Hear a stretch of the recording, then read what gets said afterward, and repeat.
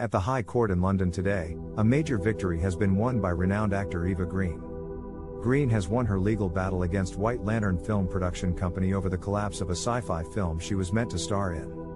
Green originally sued White Lantern in October 2019, claiming she was entitled to the $1 million fee for the pre-production that had already taken place.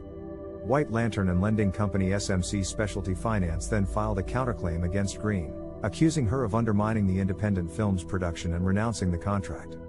However, Mr. Justice Michael Green ruled in Eva Green's favor on Friday, stating that she had not renounced her obligations according to their agreement. White Lantern's lawyer, Max Malin KC, argued that Green had shown categorical and unequivocal refusal to perform, while Green's own lawyer, Edmund Cullen KC, argued that Green had been subjected to character assassination. During her two-day evidence at the High Court in London, Green denied the allegations and said she had never broken a contract or missed any shooting days in her 20-year-long career in filmmaking.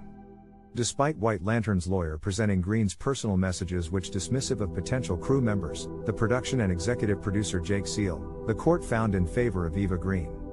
The court also heard that Green had referred to Seal as a sociopath and a real mad dictator.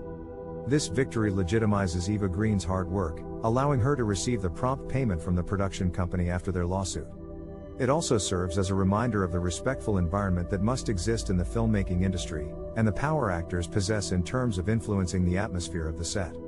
This major legal victory proves that you don't have to be willing to take any charges or accusations thrown your way, as was the case for Eva Green. She has come away from her lawsuit triumphant and with her head held high.